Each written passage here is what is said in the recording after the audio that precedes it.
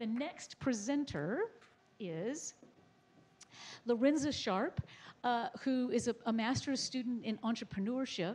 And the title of Lorenza's presentation is How I Met My Pet, Connecting Adoptable Pets to Online Seekers Through Augmented Reality.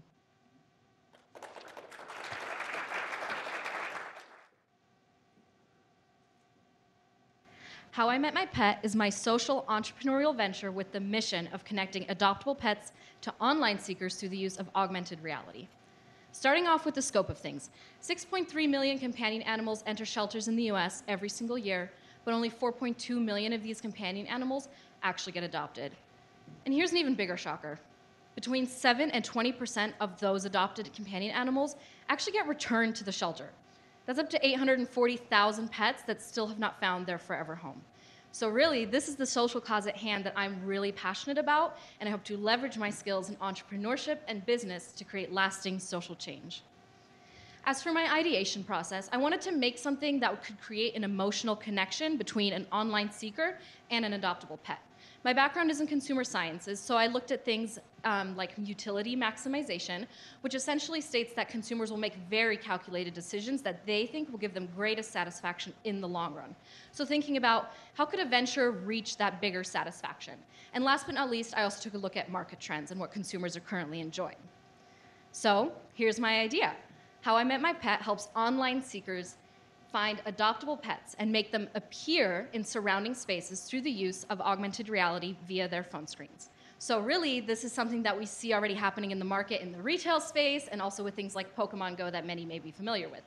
It's also a way for people to meet pets online, and of course with the pandemic and online dating apps, this is really a huge pathway that people are taking, right? So here you can see my fully functioning prototype. The user scans the QR code, scans their surroundings for a flat surface, and anchors the pet.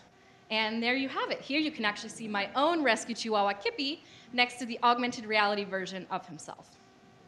For my value proposition, I really want to help pet seekers get a more realistic image of the pet that they're thinking about adopting, and also encourage positive decision-making, increasing that satisfaction that I mentioned earlier in utility maximization. The goal with this is to make online adoption more fun and enjoyable, hopefully raising those numbers that I mentioned earlier. But I also think that this is something that's going to really ensure better compatibility because the user is getting a better idea, getting a better connection with the pet right from the get-go, and then lowering those return rates afterwards. As for my long-term vision, this is an app that I'm currently developing. So I'm turning it into a fully functioning augmented reality app.